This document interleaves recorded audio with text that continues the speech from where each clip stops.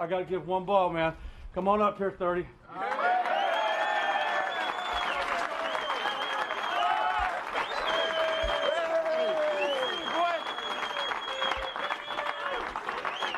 About 5 carries for a -5 yards to start the game, and then you finish well over 100. And that last play, taking the knee, was about team, man. It's about team. Appreciate it. Let's go. How about those Rams, man? And that Fisher mustache is bushy and gray now, man. I love it. You called the Rams when MJD, Maurice Jones-Drew, Elliot Harrison, here were talking a little power rankings. I'm proud of you, man. You were the only one that called that. Everyone else was calling the Cardinals. It's not that hard. It's just football, Elliot. That's it? That's it. That's it. All right, well, if it's just football, then we're just going to rank the teams easily because it's just football teams, right?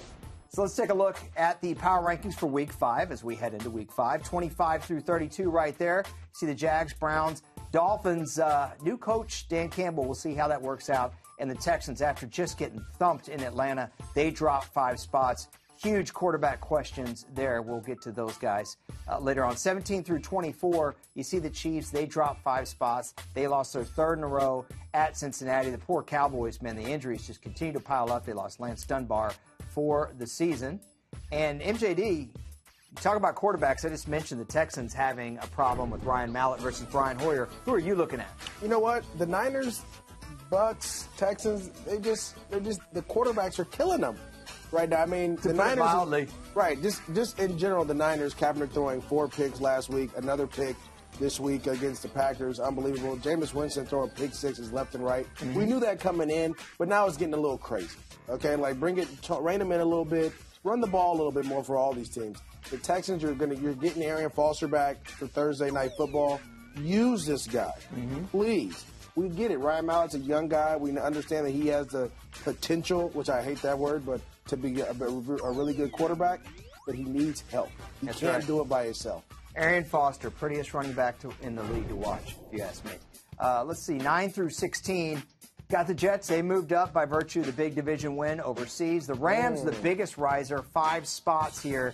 You see the Chargers and the Giants, more middle of the pack, but both of them coming off wins. And those Giants are surging, a team that you like right now. I love the Giants. I think they're a little too low. I feel like they should be up there. I mean, Eli has his stride back. I thought I told you a couple weeks ago that they were the best 0-2 team in football. You did, and you pointed at me with that gnarly finger of yours the exact same way. Yeah, just like that, exactly. And so I think their defense is playing better. A crazy stat, their defense is number 1 against the run. Who would have thought that? Well, when your pass defense is given 316 a game up, that's probably why. But, hey, man, Rashad Jennings, big kudos, former teammate of yours. Exactly. That might have been the play of the week. I know you and I both like the Aaron Rodgers to James Jones throw, but hard to argue with Rashad Jennings. Let's take a look at 1 through 8 in the Week 5 power rankings. You see the Packers at number 1. The Patriots were on a bye. I try to never move teams when they're on a bye. So Patriots just stay put. Bengals move up. Broncos move up. Falcons move up. All because the Cardinals lost, which is a team that you have circled. They have to go down. Why aren't the Panthers up there? They're undefeated.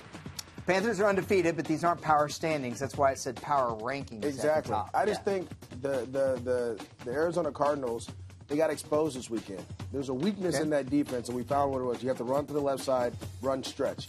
This guy, Todd Gurley, comes out and runs all over him. I get it. Every team doesn't have Todd Gurley, but they do find ways. When you watch this tape, you're showing something on them that their linebackers and their defensive line is not playing well right now. If you can take advantage of that, I think they start falling down the deal. They can't outscore everybody. I get you, MJD, but one of the things you just talked about with Ryan Mallett is that he needs some help and these other young quarterbacks. I feel like Carson Palmer has way more help than Cam Newton, and that is not doing a discredit to Cam Newton. It's just saying that if the Panthers' defense doesn't carry them along with Cam, they're not going to win. I feel like the Cardinals are a more balanced overall team, and I love the head coach. Just because you love him doesn't mean he gets to stay. I like the beret. No, that's not how this works. That's not how this works, Elliot. Okay. We have to change this. And I have another bone to pick with you. Please. The Patriots should be number 1. False. What? They're on a bye. I'm not going to move a team up. The Packers didn't look like the Packers against the Niners. Every team So they should go up because they went down. They should do this. Every team has long West Coast road trips where they maybe look a little bit out of sync. Are you kidding me? It's not a long trip. That's a long trip. It may not be as long as from Jacksonville. By the way, we did an awkward handshake. Can we go with the Renaissance Festival handshake? I like this one. One more time. Ready?